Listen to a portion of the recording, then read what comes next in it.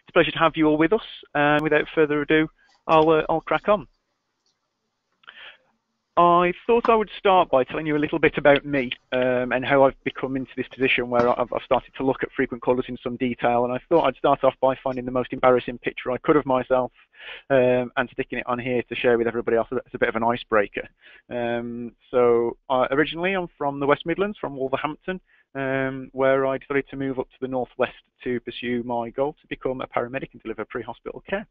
I was fortunate enough to pass the course and obtain employment with the Northwest Ambulance Service, and it's through there where I started to develop my interests within pre-hospital care. An area of that is HEMS operations. I was a HEMS paramedic on the Northwest Air Ambulance for 2 years, and I still undertake HEMS activities now. And I was also involved in the rollout of Pathfinder and other pre-hospital decision support making tools. It was just after here where I got the opportunity to become a management consultant for a top 4 consultancy within healthcare. And it just seemed like a great opportunity to go out into the big wide world and find out a little bit more about the private sector and how the private sector interacts with the wider NHS. The problem there is that I misgrin a little bit too much, and I'm very passionate about pre-hospital care. And whilst I got lots of great opportunities to work within the acute and primary care settings, the opportunity to come back into the pre-hospital environment was too great for me to turn down, really. And that's why now I'm undertaking the role as a Darzi Fellow for the London Ambulance Service, which is on a year secondment basis, and it's aimed and it's focused at improving clinical leadership within host organisations.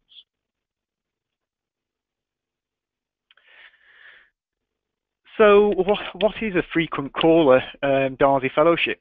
Well, the Darzi program was designed by the Leadership Academy, and it was aimed to improve clinical leadership within host organisations. It's pretty much a 50-50 kind of program, where 50% of the time is aimed at to be spent in the classroom to look at clinical leadership theory and how that can be applied within the National Health Service and within the private sector, with the other 50% of the time being able to have a tangible project to be able to apply these aspects of clinical leadership to. The program thrives on system innovation and the implementation of change, and successfully navigating this year's worth of course will give you a postgraduate certificate in leadership.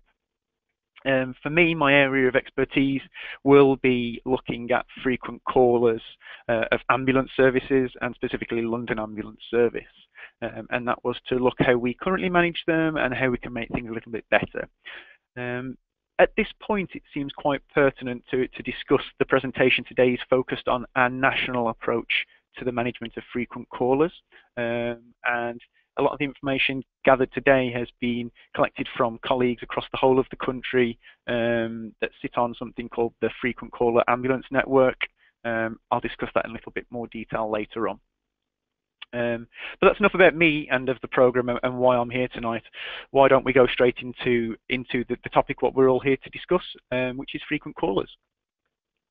So the reason why I originally became interested in frequent callers was due to the number that we were visiting in a normal shift as an operational paramedic.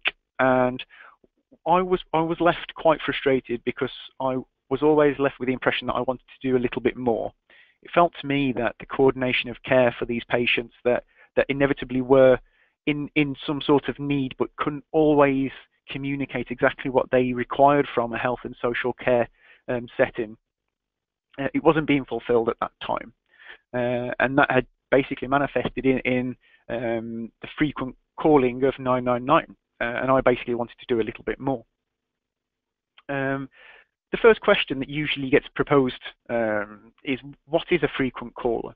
And I think the national management of frequent callers or high intensity users has certainly picked up pace since we have a national definition. So the Frequent Caller Ambulance Network defines a frequent caller as any patient aged 18 or over who calls 5 or more times in a single month from a private dwelling, or anybody aged 18 years or older who calls more than 12 or more times over a 3-month period from a private dwelling.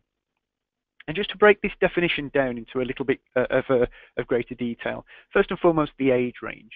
That's really important due to the actions that we take as clinicians and as healthcare organisations in how best to, what was most appropriate to manage these types of patients. Anybody under the age of 18 would be subject to child safeguarding arrangements and would need immediate assessment under those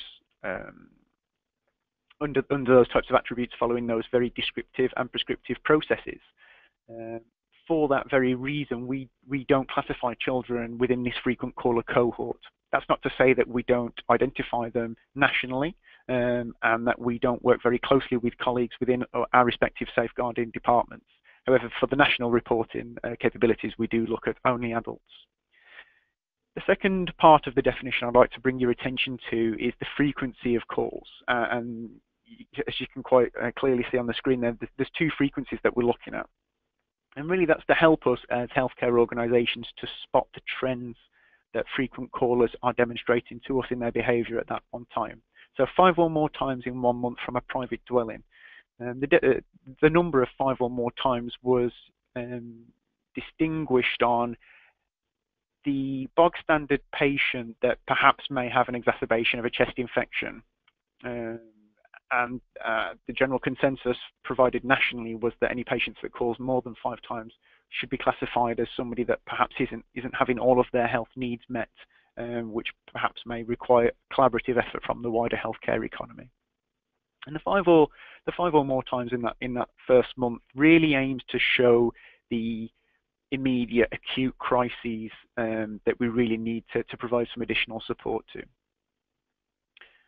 The second part of the definition, the 12 or more times over a 3-month period, is trying to identify patients that perhaps are suffering from chronic conditions that may be escalating quite slowly over time, which may be missed by perhaps our colleagues in emergency department settings or primary care settings because of the nature of the increase in prevalence of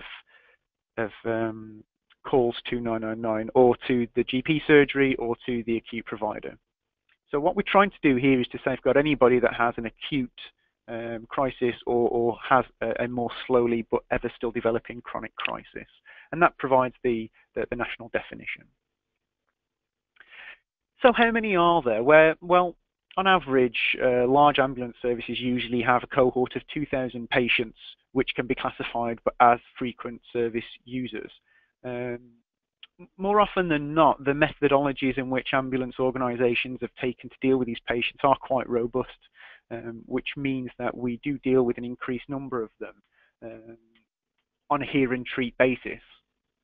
Not wishing to teach anybody to suck eggs here, but each ambulance organisation works with commissioners to provide 3 tariffs of care that we offer to our patients, that being hear and treat, where the patients are assessed and managed over the telephone without need for a face-to-face assessment. A see and treat, where a crew or an ambulance clinician will go out and assess and treat that patient without onward conveyance to an ED department or other referral pathway, and see and convey, where we will go and then we will also convey to an acute provider. Just before we move any further, I can see that I've just got a question there. How does from a private dwelling in the definition apply to the homeless people and people in hostels, etc., please?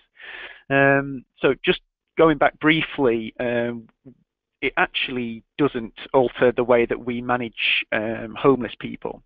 The reason why the private dwelling was within the definition was to separate areas of care which perhaps should be provided by the institution themselves. So the greatest example there could be the care home, for example. And the reason why the Free Can group was very keen to differentiate care homes was because that was a different, that usually comes under a different project, and the funding for that has some different implications as well. So we thought it would best differentiate the difference between care homes or residential homes or nursing homes and frequent callers, which are calling from the private dwelling. So I hope that answers that question. So yeah, usually ambulance services are getting a little bit better at dealing with the majority of frequent callers over the telephone, and the reason for that is because we are becoming a little bit better at acting as the care coordinators remotely. A large question that I usually get asked is that why should the coordination of care for these patients fall under the remit of pre-hospital care? Why should we not push this back onto people like GPs or community nurses or other professionals such as those? My response to those questions always is that we have an equal responsibility as healthcare professionals to deal and to address the needs of our patients as we see fit. And I suppose if we don't, then who else will at that time? So I think we have an equal responsibility, as well as our colleagues and our partners within the entire care pathway process, in which to try to do something for these patients who are at the crisis at this point. What I would say is that I also think that we need to do more as a profession, and certainly emergency, primary, secondary and charitable care also need to try to do a little bit more from their point of view as well, because it's only through that collaborative practice where we'll make things better. However, being at risk of peaking a little bit too early, I'll save that till later on in the presentation. A challenge that we have at the moment as ambulance services is the amount of frequent callers that we are unable to manage. And I think this touches on your question, Elizabeth, about the non-managed frequent callers.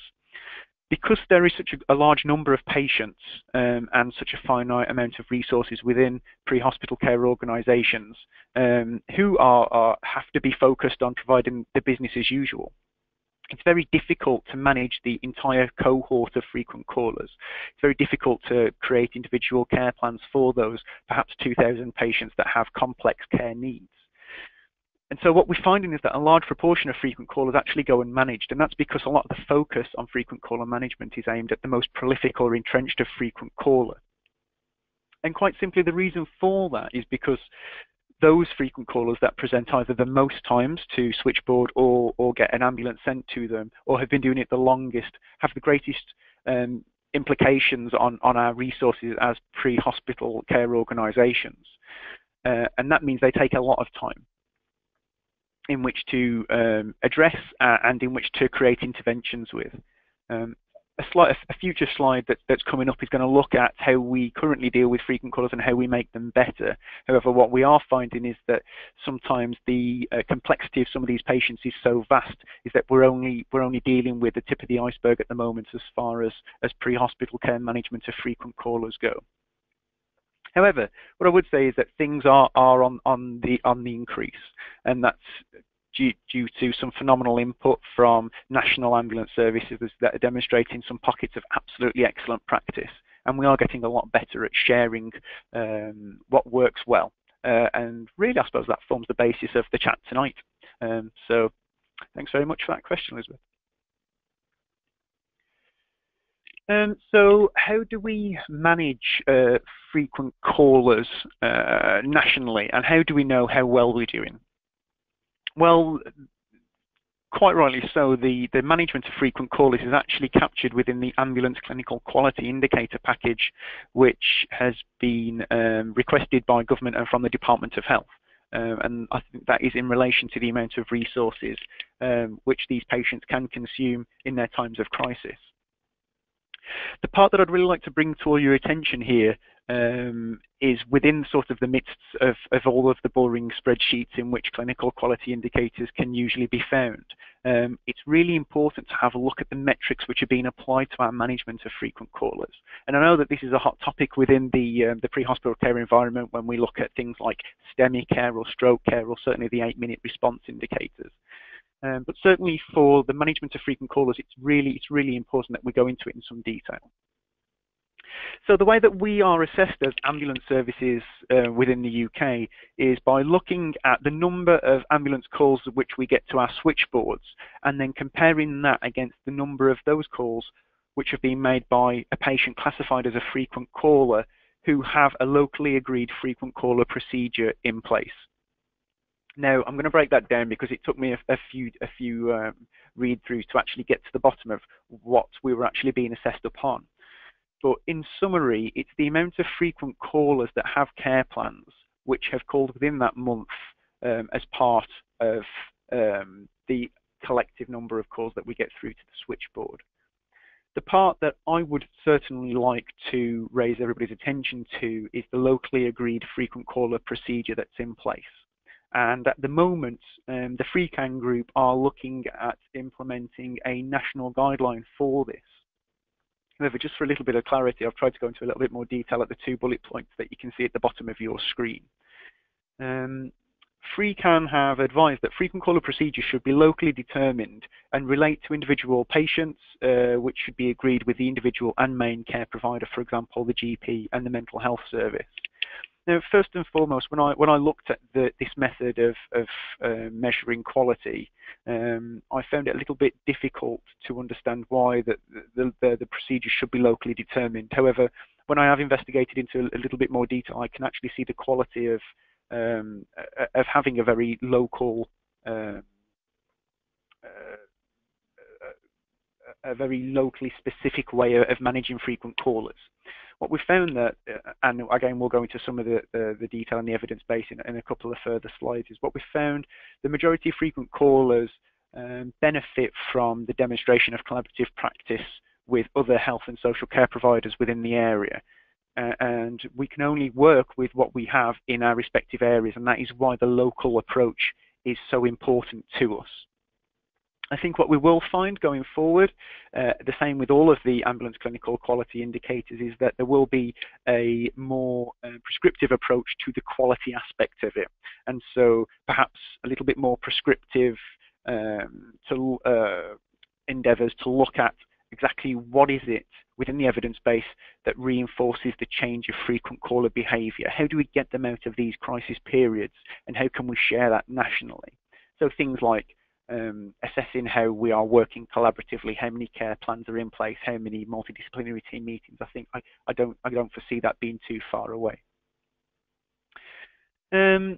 But looking down the screen, we can see that the proportion of calls from patients for whom a locally agreed frequent caller procedure is in place usually hovers around the 1% to 1.5% mark.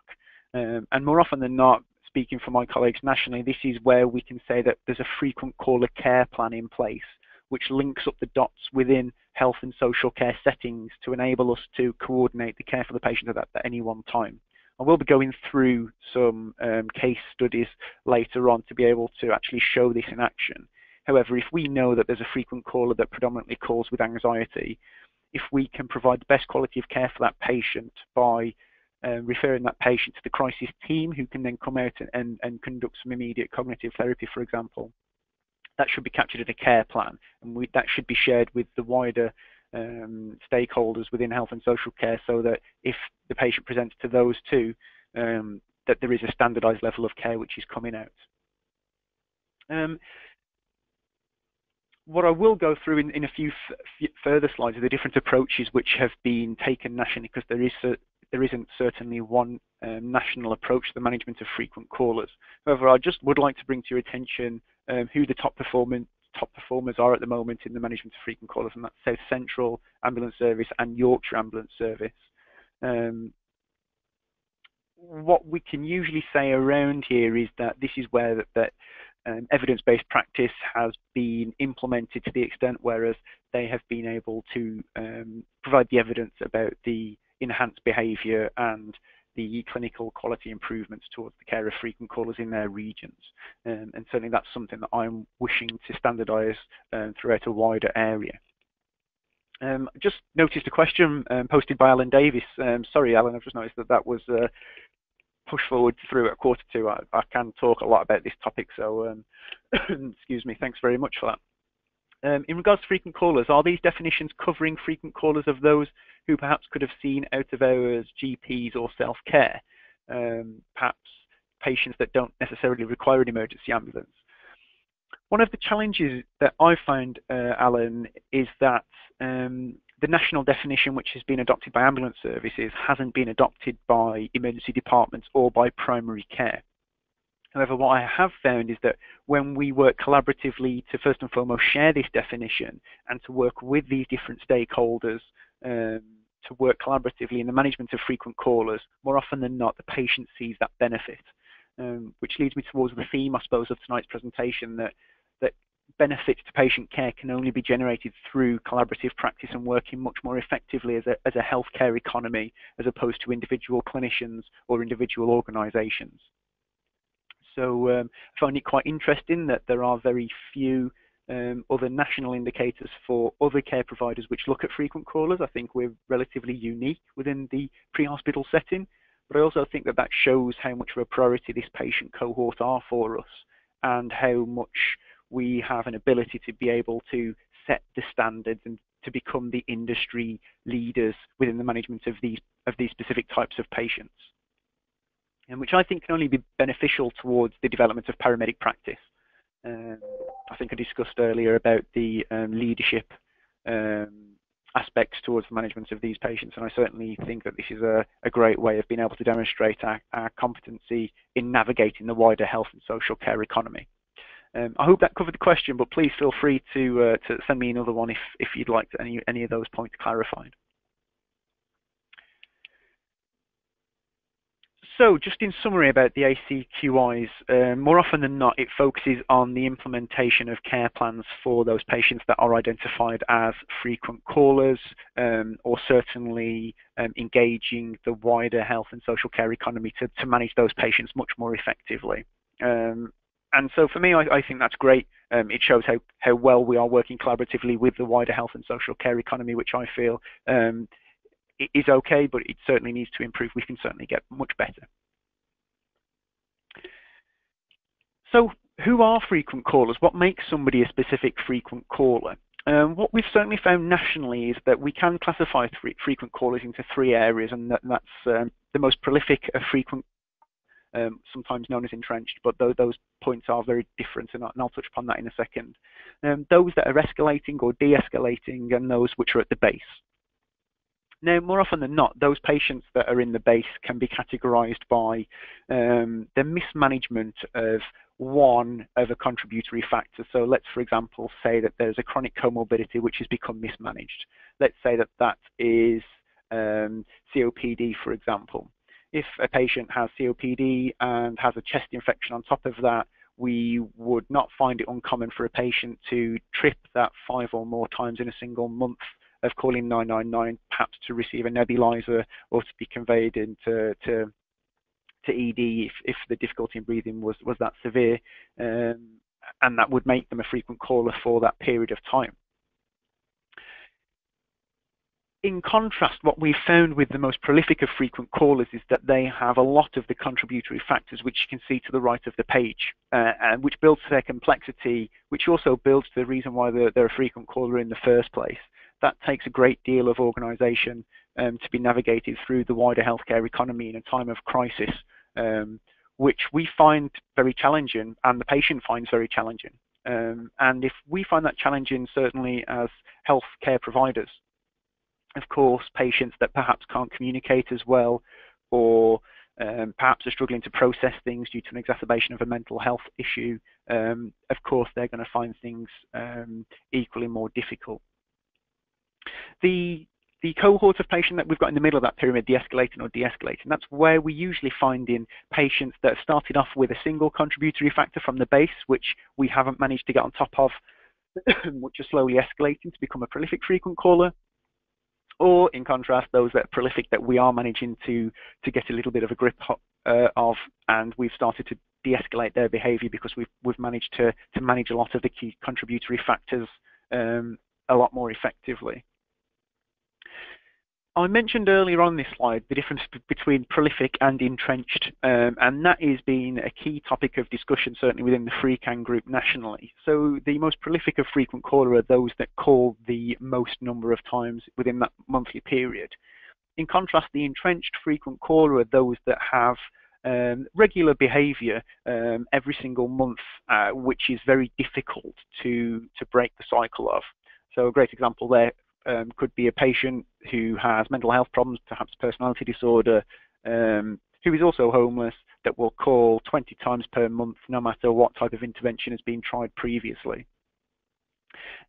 actual definition of prolific and entrenched is actually the topic of discussion at FreeCAN at the moment. And so what I would ask is if anybody's got any suggestions for that, and I know certainly I've got mine, send them through, and I'll be happy to present that back at the FreeCAN group, which is next to meet in the forthcoming weeks.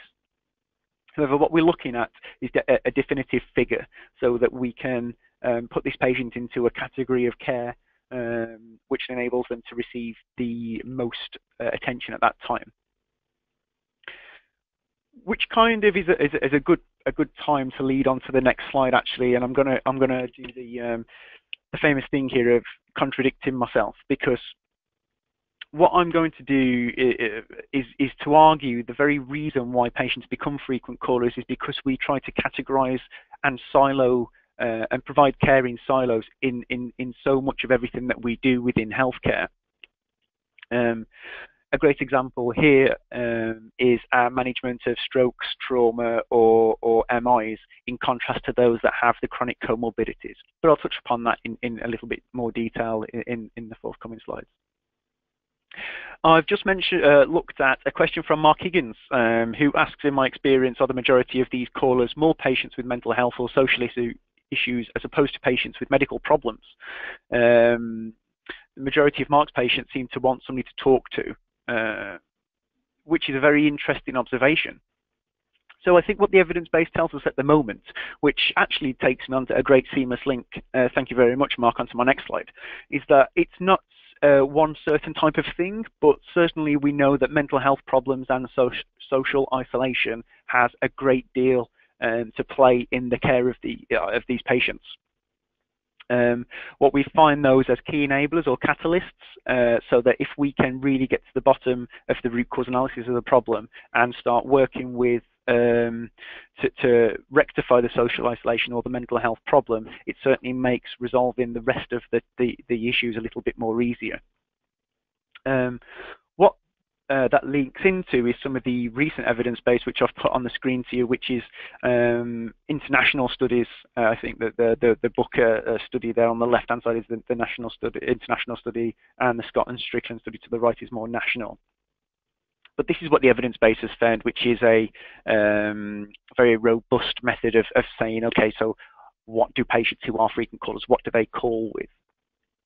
And so I won't go through the list there, but more often than not, what we do find is that the root cause analysis doesn't meet the chief complaint of why patients phone us for help.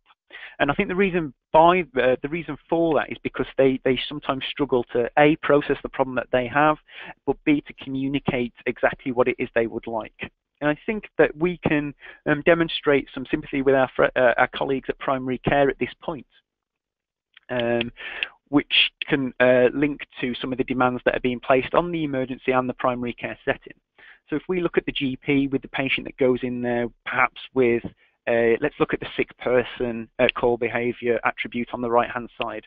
At the moment, the GP, to maintain all of his clinical or her clinical performance indicators, must assess, take a full history from that patient, and come up with a treatment plan in sub 10 minutes, which we know that working comprehensively with these patients is very, very tricky and challenging to do.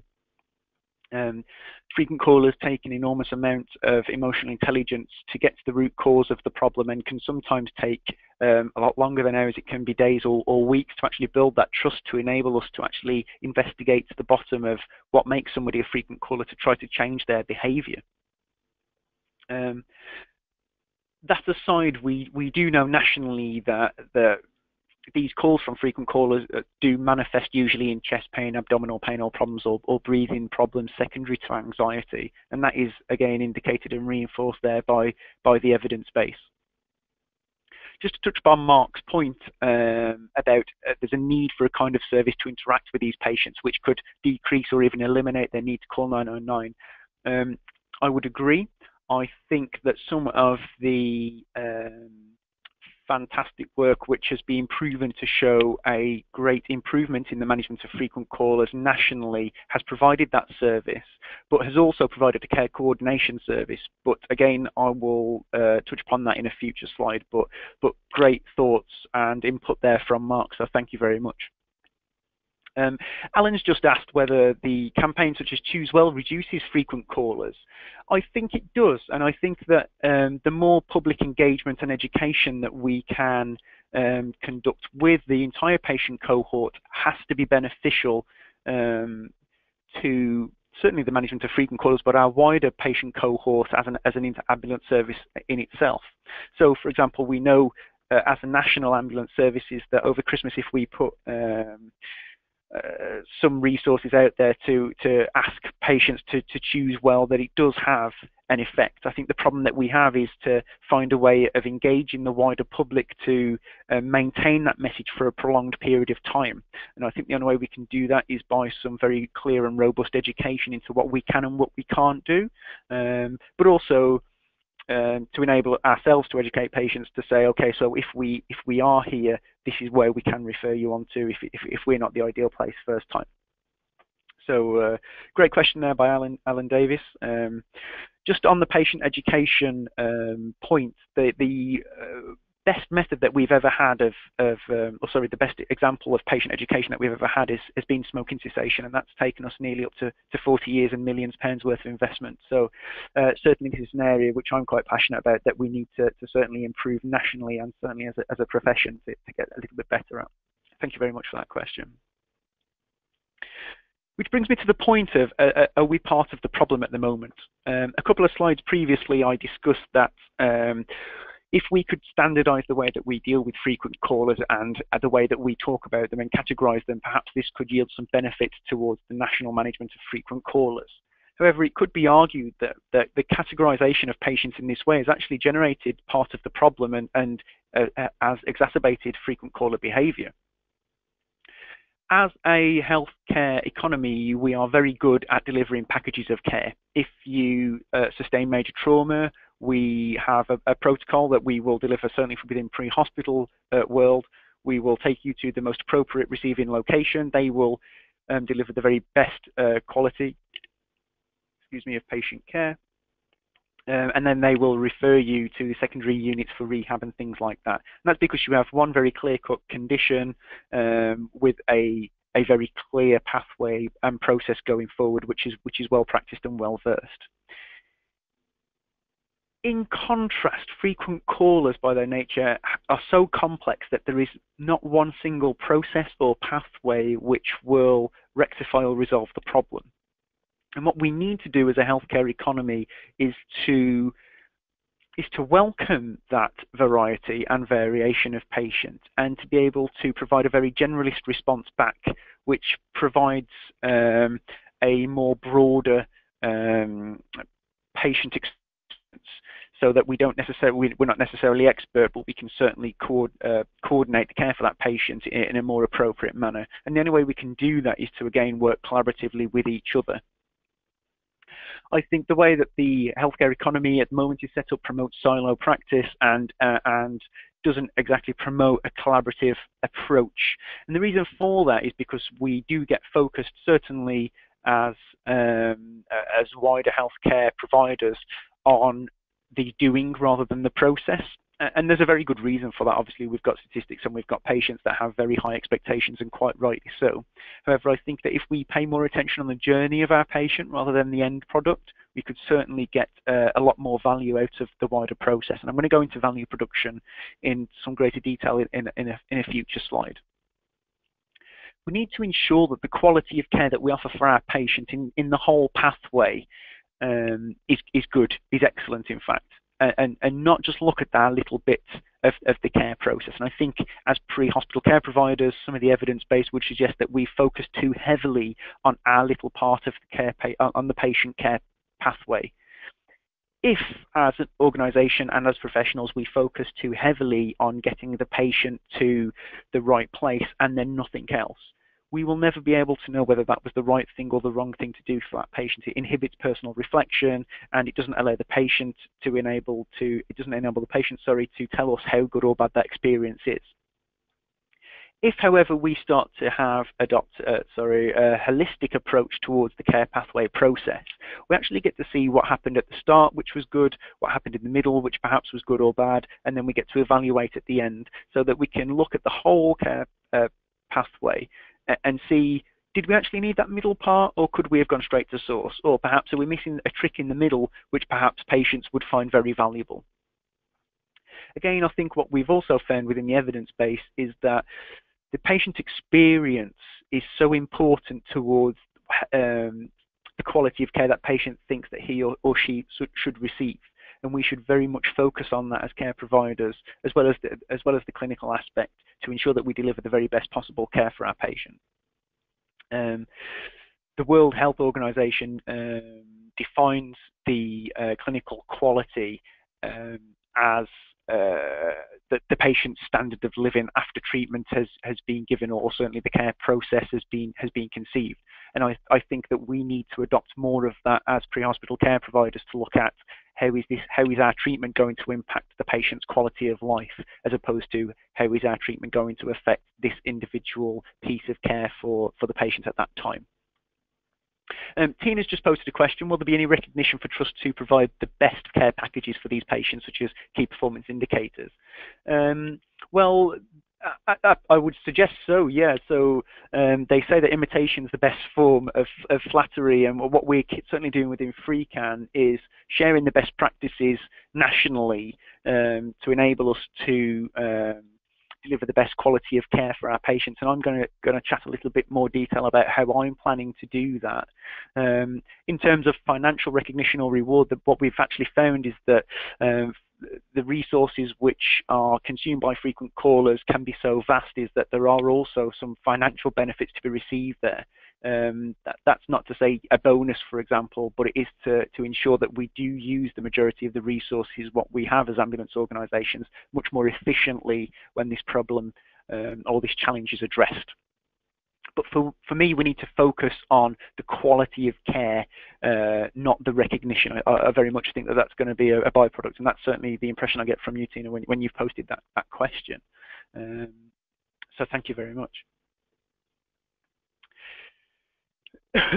So moving on to the national approach and how we work with frequent callers, what we've found at the moment is that there are a number of strategies adopted nationally, which can be broadly categorized into regional approaches, local approaches, or individual approaches.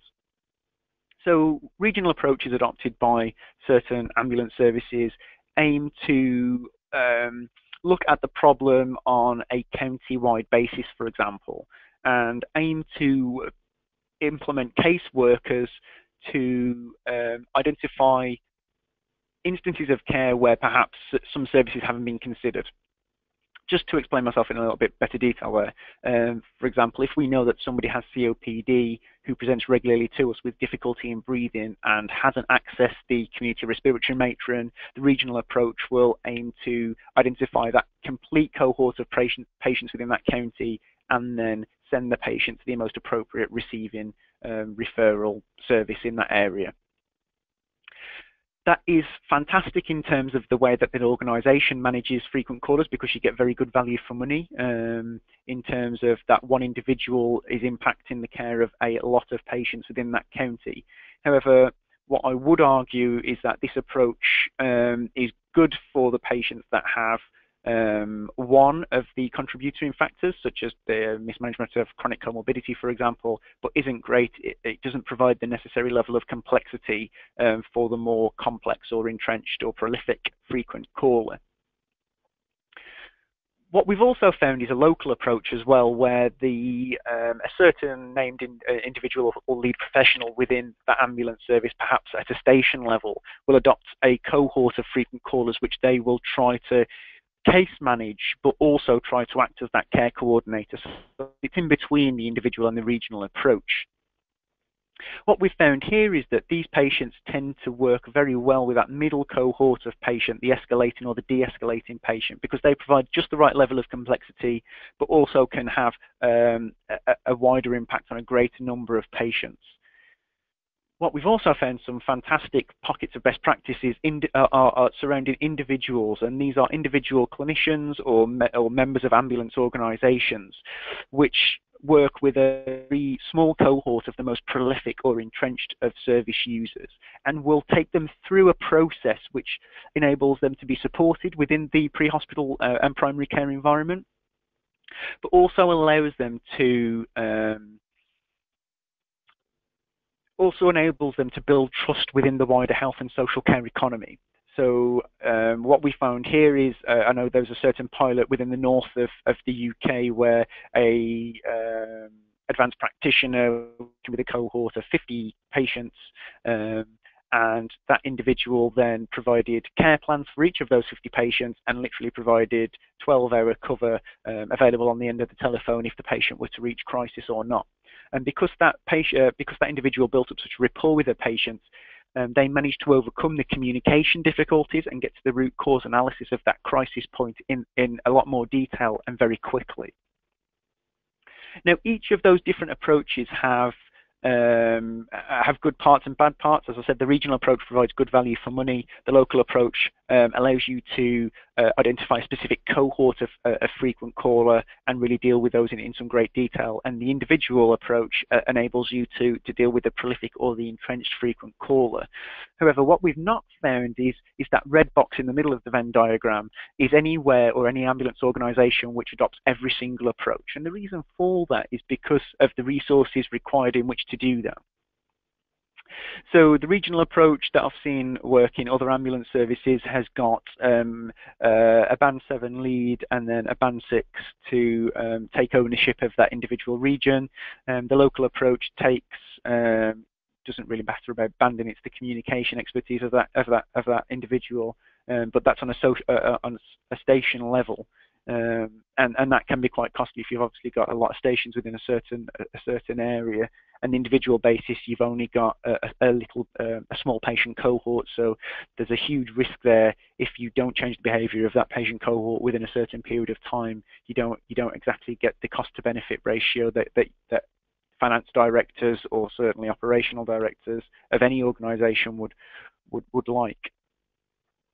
So what there is a drive to do now is to collect the evidence about which approach works best, and in fact to try to apply every single one of these approaches in everything that we do. And the part that really excites and empowers me is that this isn't this isn't impossible for any ambulance organisation, certainly that we have within England, Scotland, Wales, or Northern Ireland. Apologies, I'm not quite sure about the approach on the Republic of Ireland as yet. That's something that I'm trying to engage with at the moment.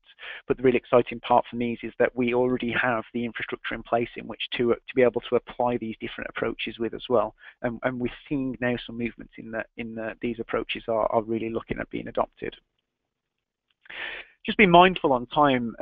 What I've also done is to apply some value production methodology, which has been actually pulled from engineering, the engineering sector, to look at exactly how are we managing the current processes that we have within these different approaches, and how can we get the most value out of them.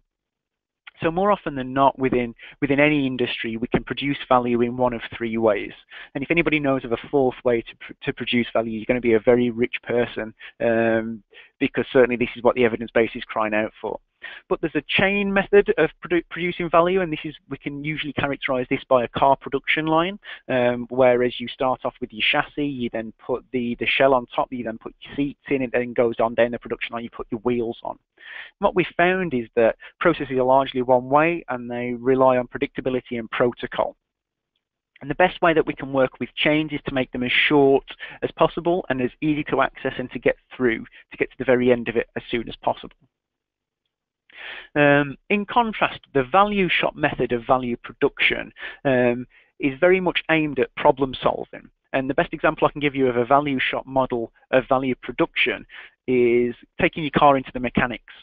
The mechanic is producing lots of value when he finds the fault on your vehicle as soon as possible. He gets the correct part, he puts that part into your car, he fixes your car straight away, he gets it out of his garage so that he can then see his next customer. In contrast, the final method of producing value is the value network, and it's here where companies like telecommunications, O2, Vodafone, this is where they actually make their money. And it's because what they do is nothing other than put person A in touch with person B. They make the networks, and the network itself produces the value. It's providing that infrastructure to get people to chat to each other.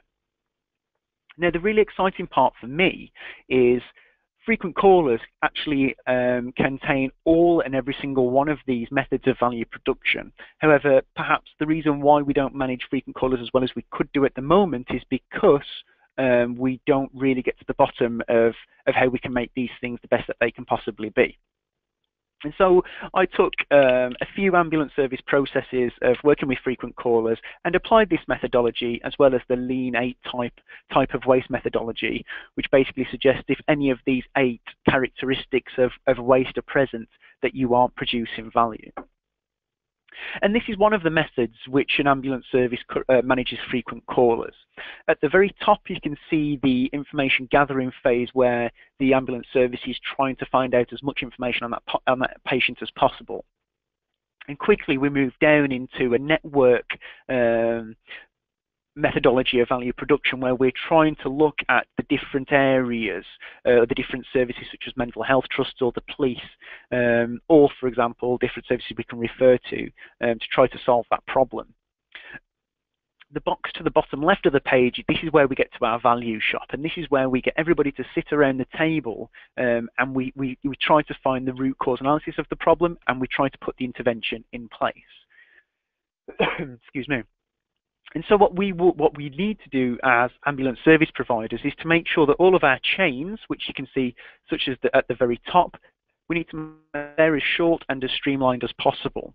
What we need to make sure is that our network on the bottom right-hand side of the page is comprehensive enough so that any patient that calls with any problem can be put in touch with the necessary service they need as soon as possible and of the first time of asking. What we also need to do when we're taking the value shop method, bottom left-hand side of the page, into consideration is to get the right people sitting around the table and to find out the right solution the first time so that we don't have to keep meeting and the patient gets out of that crisis as soon as possible. And that's indicated very much in this diagram here, which is the crisis curve. What we tend to do as ambulance organisations at the moment is identify and try intervention number 1, 2, and 3 far too late at the crisis curve, up the crisis curve. It's too close to the peak. And that means it takes a lot more effort, resource, and skill to be able to get that patient out of crisis again. We need to get them back into the emerging stage or the potential stage. Now, this is where the dots seem to line up, because if we can spot the patterns and the trends of patients that enter crisis at a very early stage, it will take less resource to get them out of that pattern and to get them out of that crisis. So if we can proactively identify that Mrs. Miggins, who has COPD, has called us perhaps 5 times within that month because of difficulty in breathing, she's not yet got some antibiotics, we can nip that in the bud by referring back to primary care, getting a crisis pack sorted which has perhaps steroids and antibiotics already in there that the patient can take, and the patient won't go any further into a crisis and will receive the best quality of patient care. So in summary, what we need to do is to shift all of our activity across to the left. We need to be more proactive in how we manage frequent callers and not reactive, which is kind of strange for us as pre-hospital care providers and as organisations that have really founded what we do best on a very reactive approach towards the management of patients. We are very reactive by our very nature, but certainly within regards to frequent callers, we need to change that. And I've summarised that in the slide, which is the common issues which face ambulance services nationally. There is a need for standardisation so that we are all talking about the same patient cohort, but then also on a local level that if a clinician does identify a frequent caller, then they know how that can be dealt with. We also need to improve the accountability which is available certainly within local structures, within regional structures, and within organisational structures to enable us to escalate patients that perhaps need greater levels of care. A good example here is there was a patient certainly which presented in an ambulance service in the north of the country that was calling the ambulance service more than 30 times per day. in summary, a potential solution was getting that patient a living carer. However, because he didn't fulfill the requirements of health or social care for a living carer, it was very tricky to get one. What we did, or certainly what some of the colleagues in the North did, was to work with commissioners to complete some out-of-the-box commissioning, which perhaps went through a bit of a less protocol and process-driven phase to get the money there to have the living carer for that patient. And straight away, that had a great impact on that patient's call volume. So we need to get those routes of escalation there. We need to work a lot collaboratively with commissioners and with healthcare providers, certainly within our regions, to look at alternative ways and methods which are necessarily outside the box of managing these patients. I also think what we need to do is to quantify what we do a lot better, and we need to celebrate our quick wins. Certainly this is something that we don't do very well as ambulance services nationally. We've got some great data relating to the amount of calls that we have and what happened on AMPDS with that patient. However, we don't quantify the outcome of that job very well. We don't quantify the patient experience very well, or whether the decision that we made was the right one. And that's very tricky when we're trying to convey the value in managing this patient cohort to commissioners or to the Department of Health or anybody else.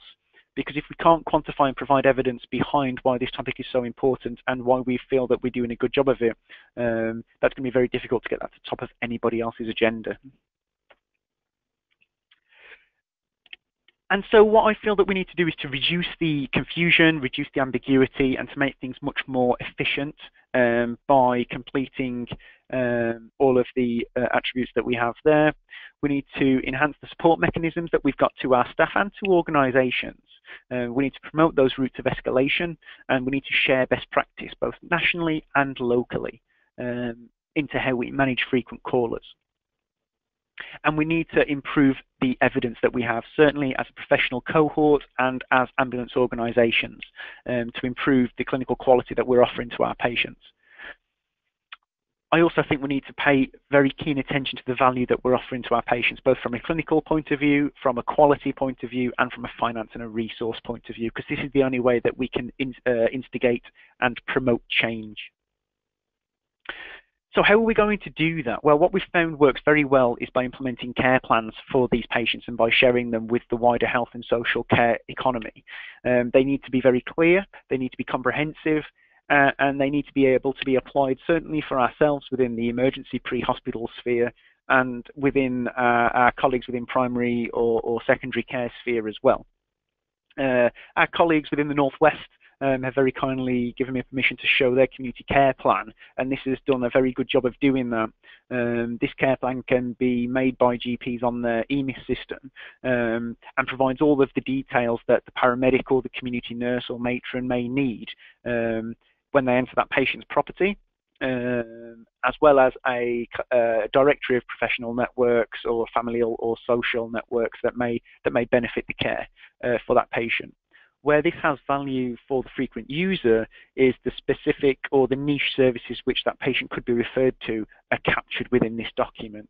And the methods of which we should use to refer these patients, such as whether it be a secure email, a phone call, or a fax, and the previous medical history which supports that referral can also be captured by this document. But to implement the number of care plans that we would like is a huge change, and we certainly need to inspire our colleagues within primary, secondary and tertiary care to work with us in doing this, and that's not going to be easy. What we need to do, what we've got here is the Class Johnson 4-room apartment model of change, and on the top left box there. And at the moment, I think we have certainly a lot of healthcare professionals in the contentment or the denial phase, or certainly the confusion phase. I think what we need to do is to get them to the renewal phase. We need to empower them to say, okay, let's try something that little bit different to support our patients, to support certainly the quality of care that we're offering to our patients, but to also to work better as organisations, which is going to improve our own quality of life as clinicians within the NHS. I also think what we need to do to get us to that renewal phase is to educate, to empower, to enthuse, and to celebrate the quick wins that we've got within our organisations. We need to show when we are doing things well. We need to reward ourselves for doing that, giving ourselves a good pat on the back, but we also need to encourage ourselves to continue to do more. And the way I think that we can do that is to inspire the competition, certainly between ambulance services nationally, and certainly within our own organisations, to say, okay, so if Area A is doing better than Area B, then Area B are going to make sure they're not going to get beat on the next phase of asking. So what I thought I'd do now is to present some case studies of patients across the country that have been frequent callers, that have certainly had some benefit from the collaborative approach which we've discussed this evening. So the first patient was a 55-year-old gentleman who was of no fixed abode, who usually called 909 for central chest pain or mobility problems. The big issue with this patient is that he hadn't received a health assessment within primary care because he wasn't registered with his GP, which then led on to different secondary and tertiary problems. That had also led to a dependency on alcohol, which then deteriorated the mental health of the patient.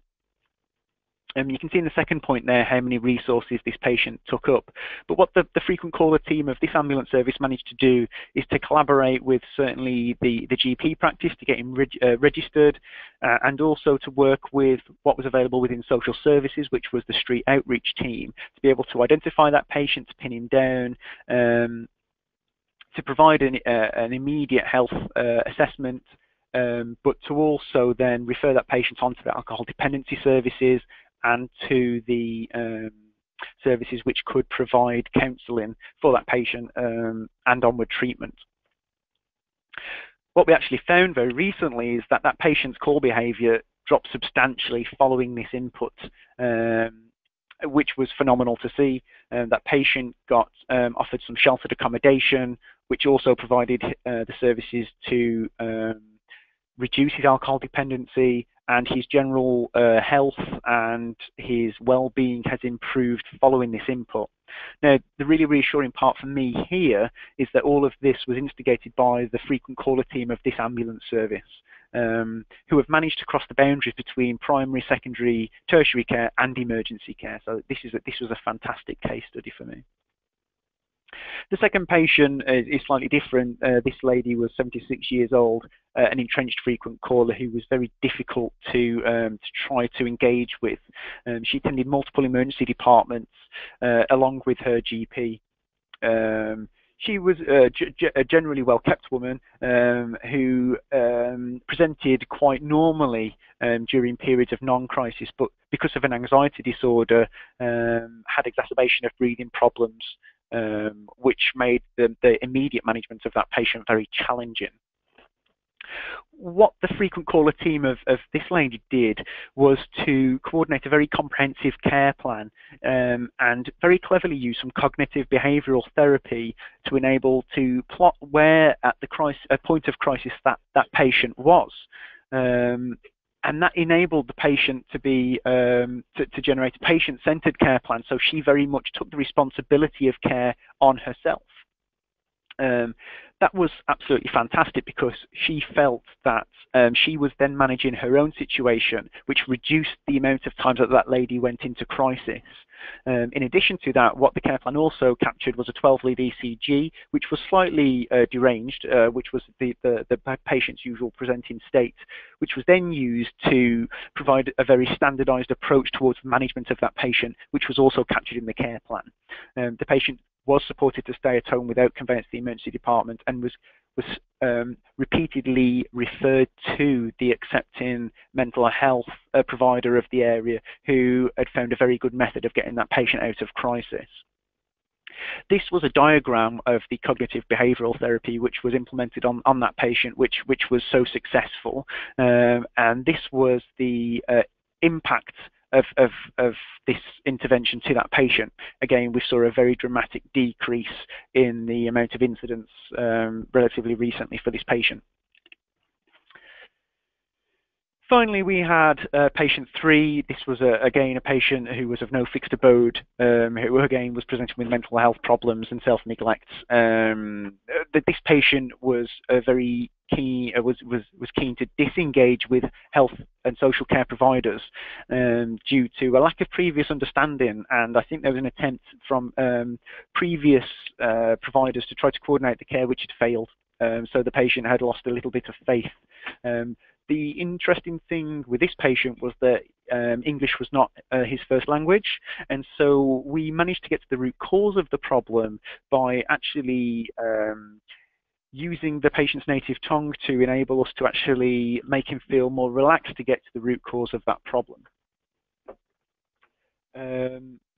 What we then did was to capture that in a care plan so that when at all possible, we shared that so that all of the other health care providers could also demonstrate that form of communication. And again, we managed to tie up all of the services which were available in that community for that patient, and we repeatedly used the same care pathway to de-escalate this patient's crisis. And again, it's really reassuring to see that that patient's core behavior decreased pretty much immediately. So what we find is that when we do find the right solution, it is incredibly powerful. And on that note, I would like to thank you all very much for your time and invite any further questions if anybody would like to offer. Excellent, great presentation there, David. If anybody has any questions, you're more than welcome to pop them into the question box now, and I will read them out for David to answer. Actually, we have just got one come through.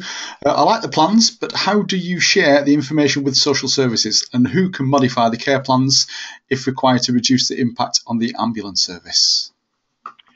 So, I mean, this is a fantastic question from Elizabeth, and this is one of the challenges that I think we're facing nationally as ambulance services. There isn't a single platform to host or to share care plans, but what we have found is where there are local solutions, we are reaping the benefit of this, certainly as a healthcare economy. Within the Northwest, for example, they have a system called the Electronic Referral Information Sharing Service, which is hosted by the ambulance service, which allows any health or social care provider to contribute towards a care plan for the patient, and to also to add and to edit and to enhance the collaborative practice with the ambulance service, which then builds into the quality of care which we as an ambulance service offer to that patient. However, we have also found that we don't have platforms such as that nationally. I'm not sure if you've all seen today that the Resource Council are currently trialling a type of care plan platform. They're actually after as much feedback from paramedics as possible, so I'd really urge you all to please go and have a look and provide your feedback on that type of care plan. But it's hoped that if we can get a standardised care plan, is that following that we will receive a standardised platform in which we can share and edit care plans across the health and social care setting. I think that there was an appetite at one point for the NHS Spine to provide this information. However, it doesn't seem to have manifested in a way that enables the health and social care providers nationally in which to do that. So we are looking at Plan B at the moment. There are some pockets, again, the theme of frequent callers, there are some pockets of fantastic practice in certain areas. Certainly within London and end-of-life care, there is Coordinate My Care, which is seeming to also span these boundaries, but these are few and far between. So I think we have a key role as pre-hospital clinicians, first and foremost, to participate in review studies such as what the Resource Council are doing at the moment with care plans, but then to advocate the importance of platforms which enable us to share this data freely and to work that much better with each other. So thank you very much for that question, Elizabeth. Okay, and the last question from Stacey.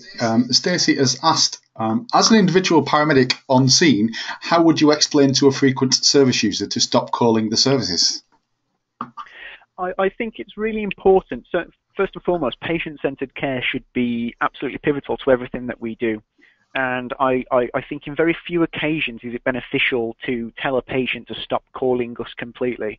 I think what we need to do certainly is to get to the root cause of the problem. And I'm not suggesting that this is the role of the clinician at the certain time, but certainly what we need to do is to get to the root cause of the problem and try to understand why that patient is calling us so many times. Certainly I wouldn't like me bursting through the door at 3 o'clock in the morning, and I struggle to think that anybody else would want that as well. What we have found is that these patients do struggle to communicate what it is exactly they want, and so studies within the Northwest, for example, have found that of rehousing is one of the best, or certainly working collectively with housing officers is one of the best solutions towards frequent callers, and yet has absolutely nothing to do with the reason why they're calling 999 for. Perhaps these patients are just feeling so confused and don't know how to get out of their crisis point that there's nobody else to call. That's not to say that we shouldn't become involved in that process, but I think what we need to do is to flag that up with the wider health and social care economy and then come up with a collective solution which is going to be beneficial to that patient. So thanks very much for that, Stacey. That's a good answer, David. Good answer. If anybody else has any more questions, I'm aware that time is getting on. David has popped his email address up on the screen, and so you can capture that. Or if you don't capture it enough, I will very shortly be sending you a copy of this presentation, and so you should get it by email. I'm just going to bob back over to my screen, and I'm just going to summarise what's gone on tonight. And so what I will do to you guys and girls who attended is I will send you all a recording of this presentation within 24 hours. And you'll also get a certificate of attendance, which will drop automatically into your portfolio or indeed come to you by email. Just before I go on, that is where your platform will drop. So when you get your certificate or your recording, it will drop into your platform on CPDME. And all that we ask you to do is you go in there and you edit how the information you've learned tonight from David might influence a change of practice. I'll just very quickly point out a couple more free webinars that's available to you. Tomorrow night, we have got How to Manage Air in the Chest by Andy Thomas, which you can register for now on the website. And we've also got another fantastic presentation in March on fitness to practice by a colleague called Oliver Mundy, who's going to talk about that. So all that's left for me to do is say thank you very much to David Fletcher, who's come to join us tonight. Thank you very much, everybody. I've had a great time, and please do get in touch if you have any further questions or you'd like to contribute in any way. Thank you very much, and all that's left me to say is thanks very much. Keep up the good work, folks, and I hope to see you soon at another webinar. Thank you, and good night.